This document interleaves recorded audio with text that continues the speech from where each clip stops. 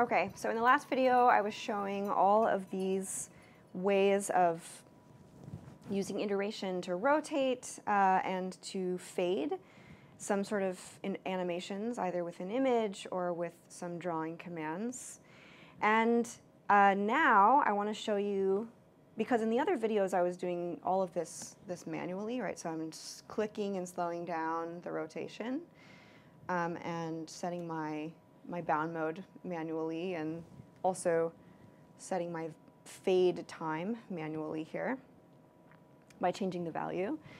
Now I want to show you how you actually don't have to do this with a mouse. You could automate some of this so that you can either use live inputs, so something from maybe sound, maybe you're looking at sound levels in a space, or motion capture, or something from a microcontroller, to then influence these iteration values. Or what we're going to do is look at just some random generation of values and see how that works and what that looks like. Okay, right now I have my theta set to 0.06. Let's change that to 0.1. Okay. We'll just leave our bound mode at 0 for right now and delete that. And we have our fade set to 1 as well. By the way, right, we could subtract 1 too, make it darker, and we would be slowly fading to black instead of white. Wow. Oh my goodness. That was really cool. Okay.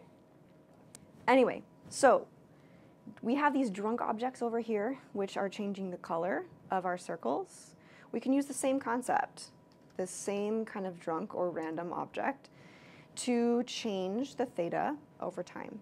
So I'm going to say something, I'm going to do drunk 100 with a step size of 5. And actually, I'm doing this because drunk works in integers. And I don't want integers here for my theta. I want something very small. But I can't give these floating point values to drunk. So I'm going to say 100, step size of 5, and then I'm going to immediately divide this by 100.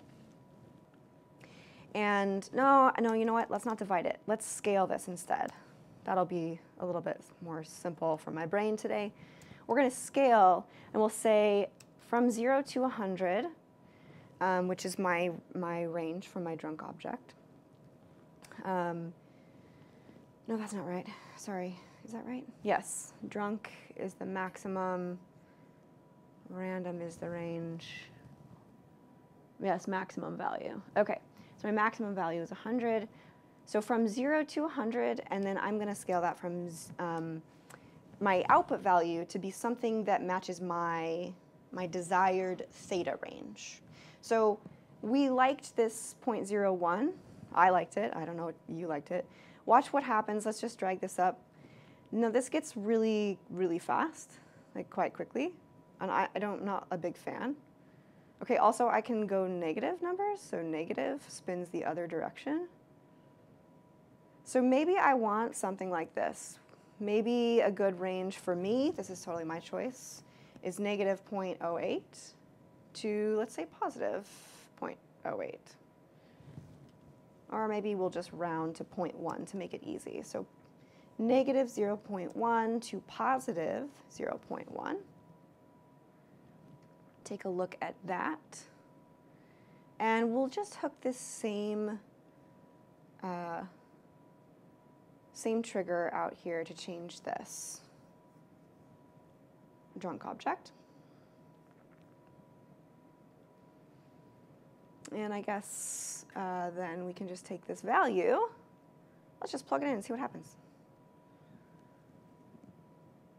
Okay, we're spinning a lot, we're spinning a little. Let's go back to our fading to white so you can see this happening a bit easier. And actually, let's reset to a tree. Whoa. Whoa.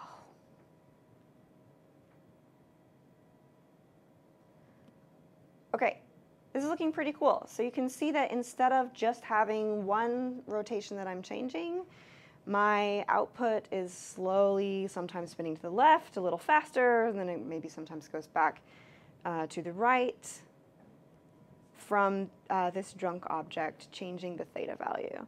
So you might be able to imagine that if you had some live input, like some sound levels, you could replace this stochastic output, this drunk object, with that live input, and then you could make your visuals respond in real time to that live input. Okay, I did this with rotation. There's nothing stopping you at all from doing this from other attributes as well. So there's a whole bunch to choose from. Position is sort of interesting. That's a good one. Anchor point actually is a really interesting one because the spin, rather than being from the center constantly, we could change. Let's just show that real quick. I'm going to pull out my anchors. We'll do anchor X and anchor Y. Well, actually, let me just do anchor. Let me just do anchor X to start with. So instead of doing theta, well, actually, let's leave our theta.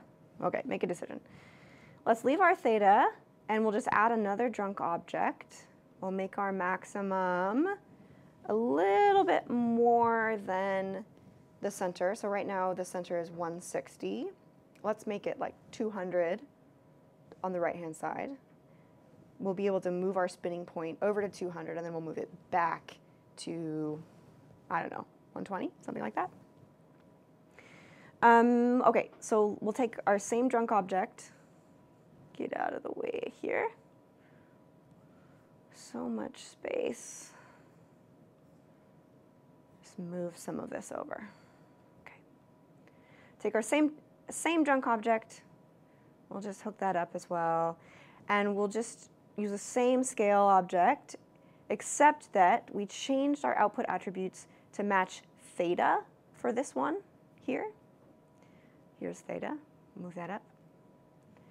You guys don't need this anymore.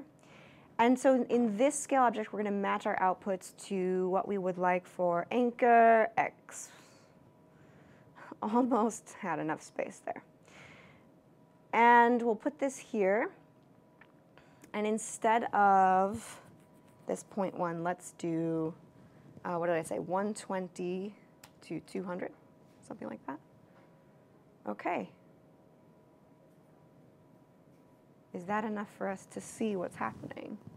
Yeah, so if you watch the center here, we should be changing slowly. I don't know that this is big enough. Let's make this a bit more extreme. Like, I don't know, all the way across? How about from 0 to 320? Is that crazy? Whoa, okay, that's definitely better.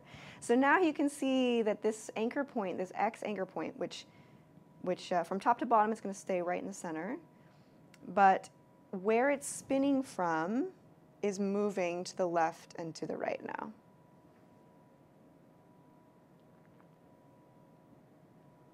Maybe with these two things, the theta and the anchor running at the same time, it's a little bit harder to see. There it goes. Whoa. All right.